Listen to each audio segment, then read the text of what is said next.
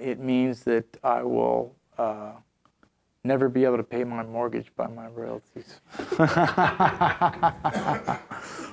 And it also means that I'll probably fucking, you know, I have no intention of fucking, what's that song that fucking Lemmy wrote for Ozzy, or was it the other way around, you know?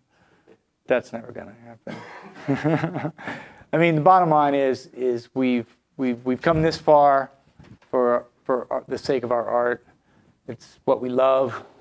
It's what moves us. I mean, it comes down to this. It comes down to this. I have a little piece of paper on my wall. I pinned it on my wall, and it says, Wino, I've been listening to your music since I was 12 years old. It changed my life. Please don't ever stop playing it. And I pinned that to my wall to remember that there's more out there than just me, you know.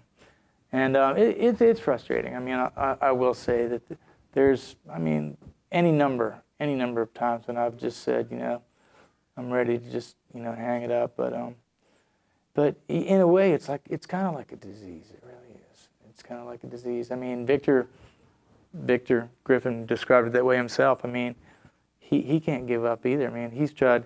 I mean, he really tries hard to, like, I can't do this anymore. Fucking, I'm not playing rock anymore. And the next thing you know, Place Skulls will be playing shows. I mean, it's just something. It's something that's in you. It really is. It's something that's in you that you just feel compelled to do. I mean, I love it. It's really fucking stressful. Like, you know, like you spend so much time and energy and to build up for just 45 minutes on stage where it's sort of like make or break, you know? Like, you could have just one dude out there like, boy, did they suck tonight, you know? And, you know, if you read that in the paper or whatever the next morning, I mean, it's going to break your fucking heart, you know? But so, well, what can you do, man? You can't make everybody happy, but, you know, you just fucking struggle and keep on struggling.